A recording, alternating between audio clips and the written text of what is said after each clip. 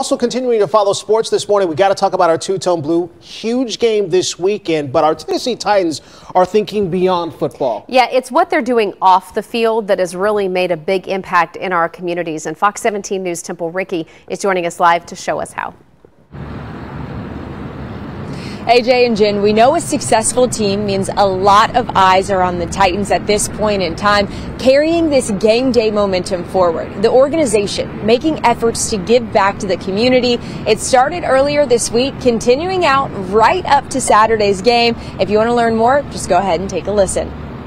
You know, with all the excitement in Nashville around our playoff game this Saturday and our football team and all the attention that that's getting, we decided to try and do something to help the community out. And you know, what better way to be more impactful and more meaningful than to have a blood drive here.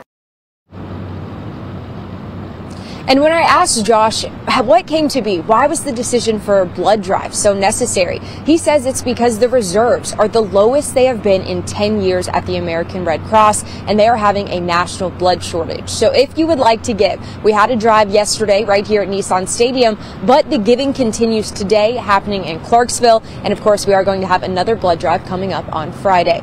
Reporting outside Nissan Stadium, I'm Temple Rickey, Fox 17 News, your Code Red station.